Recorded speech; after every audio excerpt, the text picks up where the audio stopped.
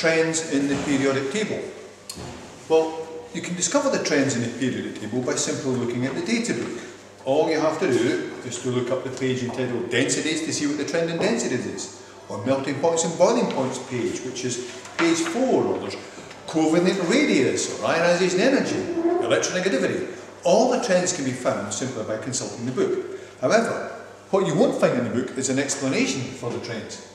Let's take covalent radius, which is more simply expressed as atom size. To all intents and purposes, it's the same thing. Now, what is a trend in atom size, and what do we mean by covalent radius? Well, covalent radius, as it implies, is the radius, which is half the diameter of an atom, but it's the radius in a covalent bond.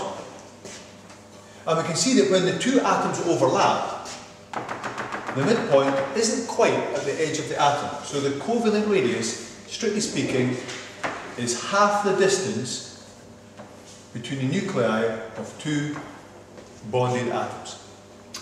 How does the size of an atom change across a period and down a group? Well, let's take across a period first of all. If we look at the second row of the periodic table, that's the elements going from lithium over to neon. What do we find? Well, we only have to consult the data book to discover that as we go across the table, surprisingly, atom size decreases. It's contrary to what a lot of people think. However, having said that, you will not find a value for neon in the data book or any noble gas, because the noble gases don't form bonds like this, and therefore no values are available. Having said that, the trend nevertheless is for there to be a decrease in atom size. And this begs the question, why? Why do atoms become correspondingly smaller across the table? Well, we need to look at what's inside these atoms. In the case of a lithium atom, it has 3 positive protons in the nucleus and 3 negatively charged electrons outside. These electrons, remember, are arranged in shells or energy levels. In this case, the pattern is 2-1. As we work across the table, the number of protons increases. And therein lies the reason why the atoms become smaller. Because as the number of protons increases, to the point where there are 10 protons in neon, the pulling power, the attractive force of these protons greatly increases. You have to imagine these protons are pulling in the negatively charged electrons. Well, it follows that 3 protons will not pull nearly as strongly as 10 protons. The pulling power of the protons in the likes of neon is much stronger. That means the outer electrons are pulled in far more strongly, and so the size of the atom decreases. So there we have it.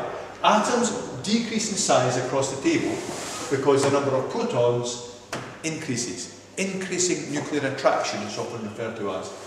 How about down the table?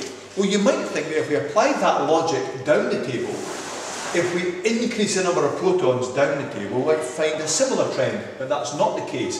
If we go from the likes of lithium near the top of group 1 to cesium near the foot of group 1, you'll find there's a big increase in atom size. And that's even though cesium has 55 protons in its nucleus. So why is it, even though this has many more protons, the atom has become larger? The answer is because it's not just more protons, it's more electron shells. Lithium, we said, had this pattern, 2-1, 2 layers of electrons. Cesium, however, has a much more complicated pattern, and the pattern can be found by consulting the data book. It says here 2, 8, 18, 18, 8, 1. 2, 8, 18, 18, 8, 1. That's a lot of electron layers. The atom is swelling in size. The nucleus is effectively shielded, or rather the outer electrons are shielded from this nucleus by all these inner layers of electrons. So there we have it. atoms get bigger as we go down a group because there are an increasing number of electron layers, the electrons being shielded from the nucleus. Atoms get smaller across the table because the pulling power of the nucleus increases. It's worth taking a few seconds to look at ion size as well as atom size.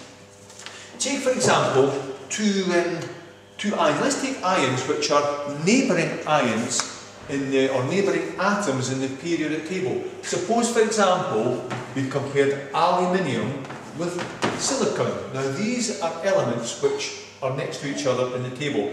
Aluminium has 13 protons, element 13, silicon 14 protons. Obviously aluminium has 13 electrons and silicon 14 electrons. Their atom sizes will be very similar. It will no doubt say in the book that atoms are virtually identical in terms of size. But what about ion size? That's a different story. Ion size. We have to ask ourselves, what will happen when aluminium forms an ion? Well, it has 13 electrons arranged 2, 8, 3. When aluminium forms an ion, it loses its 3 outer electrons to produce a stable structure, which means it ends up with a 3 plus charge. That's because it now has only 10 electrons and 13 protons. Silicon, on the other hand, is likely to gain electrons. It has the pattern 2, 8, 4, and therefore it could gain 4 electrons. If it did so, if it was to gain 4 electrons, it would have a stable pattern. It would have gone up to 18 electrons in total, giving it a 4 negative charge.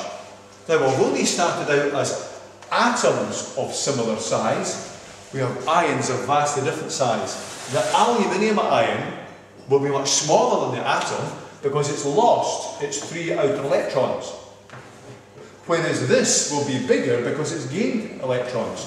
So, their atoms may have had similar sizes, but their ions have a very different size indeed. This is a 3 plus ion, this is a 4 negative ion.